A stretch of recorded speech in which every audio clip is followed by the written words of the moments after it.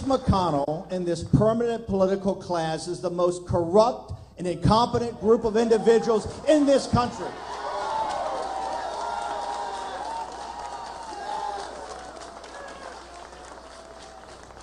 Let's have a serious discussion of what's going on here in Alabama. They've raised $30 million to Judge Moore's, what, 2 or 3?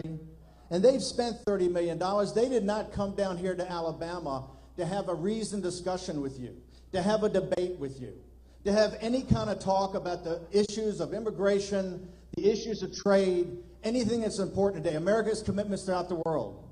What they did is spend $30 million to destroy a man.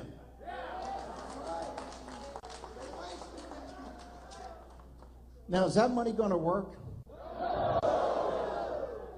They didn't have enough smarts to do it in a sophisticated manner. They took out 30-second TV spots. You know why?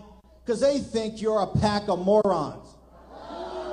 They think you're nothing but rubes. They have no interest at all in what you have to say, what you have to think, or what you want to do. And tomorrow, you're going to get an opportunity to tell them what you think of the elites that run this country.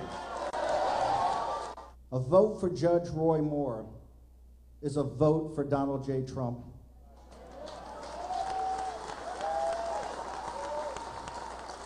And a vote for Donald J. Trump is a vote to make America great again.